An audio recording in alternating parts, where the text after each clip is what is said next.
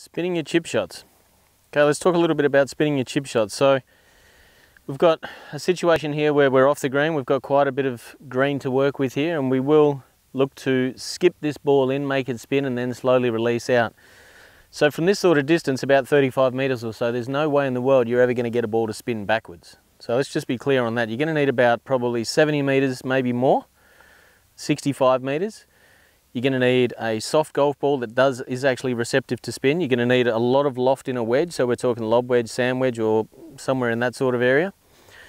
You're going to need a very good lie, and a little bit of an into the wind might help a little, and soft receptive greens will certainly help to be able to back the ball up. But you're going to need quite a lot of speed, and you're going to need about 7,000 plus revolutions on the ball, and probably a good steep angle of attack for you to get down and get that ball really rotating.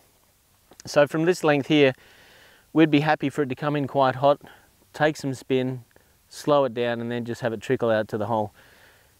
It's uphill most of the way, so that'll help a little. And we certainly don't really want the ball to go too far past the hole and have a downhill putt coming back. So spinning our chips, a downward angle of attack.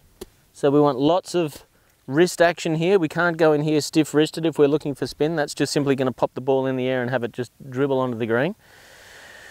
And we're going to go through our 5 big rules again. So we're going to stand about a shoe distance away from the ball, play the ball off our back foot. We're going to open up our stance a little bit to the left, keep our shoulders square to the play line. We're going to put our hands out in front, and we're going to keep our weight on that left foot the whole time. Okay, so away we go. We're going to hit a chip shot here, see if we can get it to spin and release. Okay, so it was coming in quite hot, took a little bit of the spin, and then just drizzled out to the end of the hole.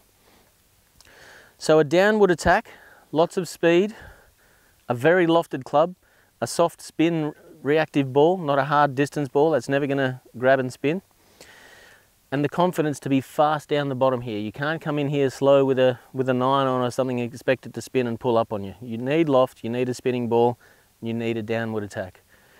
We hope that gets you to spin your chips. We hope that helps you with your confidence and consistency and contact. Good luck with your chips.